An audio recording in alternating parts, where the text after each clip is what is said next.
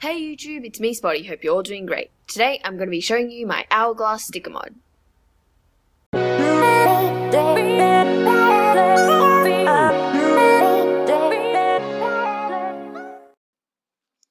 So this is it. This is my Hourglass sticker mod. It was the second mod I've ever completed, my first being this windmill one. And this was actually much easier than my first one. All you had to do was cut the corners into 2 and the centers into 4. The edges didn't need to be altered at all. The hardest part of this mod was probably the centers because the 4 smaller pieces were a little bit fiddly, but overall it wasn't too difficult to make. The harder part of this puzzle was actually learning how to solve it. The first time I scrambled it up, it was pretty confusing because before this I had never had a puzzle where the centers could be oriented and rotated, and it was so crucial to solving the puzzle.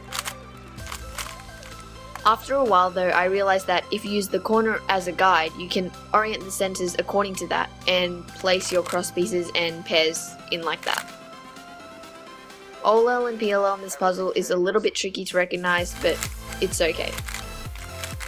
So this puzzle was a little bit challenging at first, but as you solve it more and more, you get used to it and it's really fun. The overall appearance of this puzzle is pretty nice too. Even though my cutting wasn't really the best, it's pretty decent. The stickers on the corners are pretty good. They only need to be cut in 2 and the placement is okay. There's not too much black in between the stickers, and even though you can fill a split, it's not too obvious.